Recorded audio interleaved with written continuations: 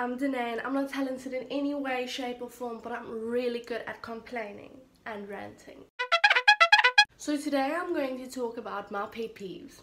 And trust me, there are a lot. You know when you stand in the shopping mall, you're in a queue because you need to pay.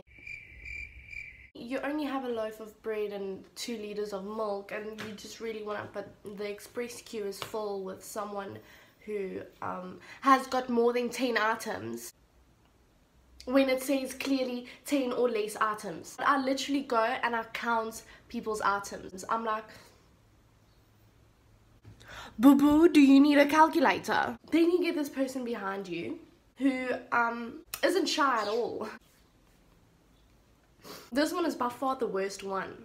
And this is now while you're standing in the line and waiting for Mississippi in front of you to finish her shopping because she's got 25 items and not 10, but it's fine, we over that part. Standing in the line, minding your own business, and then you get someone behind you who's not shy to show the whole checkers that they're suffering with flu. Boy, they sniff so hard that you hear everything. I don't even know how to explain it without like getting banned from YouTube. So disgusting. The one day we were driving in the car and it was a lovely sunny afternoon. Just finished varsity, staring out the window, you know, one of my favorite songs are playing. Stare right into this guy's face while he's picking his nose, and he's not only picking his nose, he's scratching his eyeball while he's in there. That is disgusting.